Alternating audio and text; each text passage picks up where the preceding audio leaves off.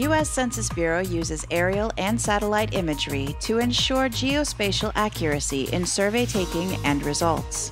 Imagery helps to detect and verify that structures, roads, and boundaries are recorded in the right place. Imagery is an important tool used for change detection.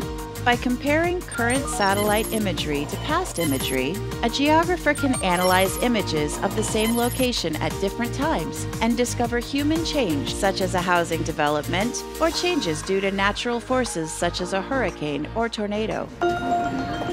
For the 2020 census, staff used the results of change detection along with other geospatial data to identify areas that required additional analysis or ultimately a costly visit to validate addresses.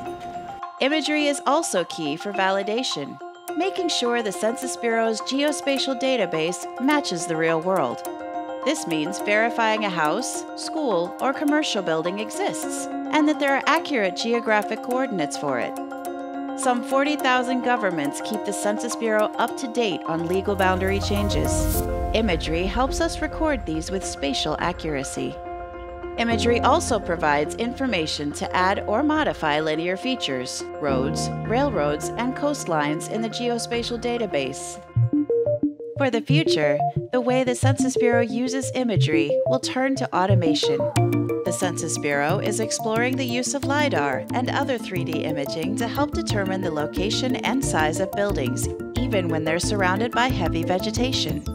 Ultimately, these data can help identify a single-family home or a high-rise building without an in-person visit.